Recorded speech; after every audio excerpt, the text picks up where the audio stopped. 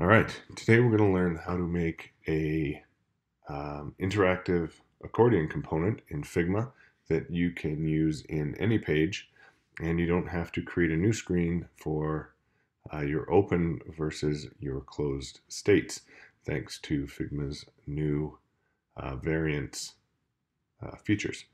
So we have our canvas over here with our cabin app, and we'd like to add a little drop down or accordion that talks about the different amenities within the cabin.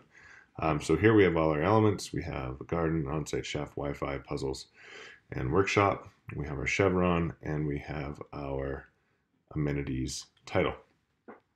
So the first thing we're going to do is we're going to take our amenities and our chevron, and we are going to frame them, and we are going to add auto layout. And we will probably go space between so that we can stretch them out and they will expand. So you can set it so that you can fill the size later, but right now I know that the inside is 335, so I'm just going to set it to a fixed width right now. So now that we have that, we are going to call that our header, and then we are going to frame it one more time. And then we're going to call this our accordion. And this frame, we are also going to give an auto layout, but we're going to make sure it is going vertical. And we can stick with the top left is totally fine for this. So one thing we want to add in here is, if you're to drag it in right now, you can see that it's in there. It's nice, but I want to add some, just to give it some bounding boxes, I'm going to add a line, except that needs to be outside of the header. And I'm just going to make sure that that fills the container, and I'm going to duplicate that and use my arrow key to move it up. So now we have a line on the top, a line on the bottom.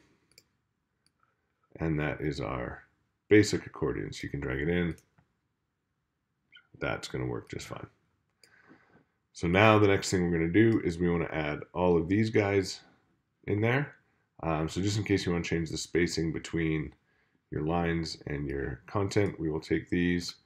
I'm going to frame them. I'm going to add auto layout. And I don't think we need 20 between them, so we'll bring it down to maybe 12. Okay, we will call that items.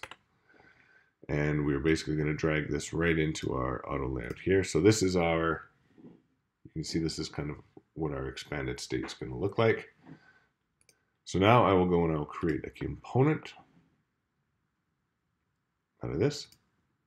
And the first thing I'm going to do is I'm going to select my amenities. If you want them to be indented a little bit, since they're framed, we can add maybe 20 pixels just to give them a little bit of an indent. I don't think it's necessary. Well, maybe. Let's give them a slight indent. So I'm going to select these, and I'm actually going to hide them.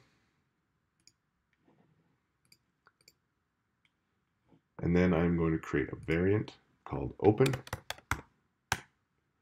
And in that variant over here, I'm going to make them visible, and you just have to drag your box open a little bit. And then we're going to take our chevron and we are going to flip it. And now we have a closed state and an open state. Now all we have to do is click on our first variant, drag your prototype to the open one, on tap, change to, we'll leave it as instant. Sometimes you can use Smart Animate, but sometimes it doesn't work. So for the simplicity of this tutorial, we'll leave it off. And then on this one, I'm just going to click into my actual header, and I'm going to drag that prototyping back up. So now you can see when we go to our assets, we can drag this in. One important thing to note is for this to work really well is use auto layout on your page, or at least in the section, so that when it expands, it pushes all the elements down.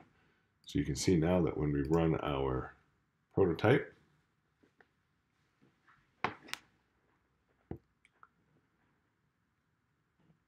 I click on it, it expands, pushes all the content down, everything is kept in place, and you can collapse and expand it as many times as you want without having to create a new screen. And the nice thing is, now that it's a component, is you can reuse this in any screen, and you don't have to basically recreate a bunch of different canvases to show one simple interaction.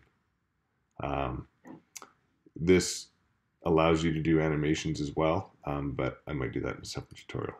So there you have it. Simple and easy, creating an interactive, expandable accordion component that you can reuse on any screen.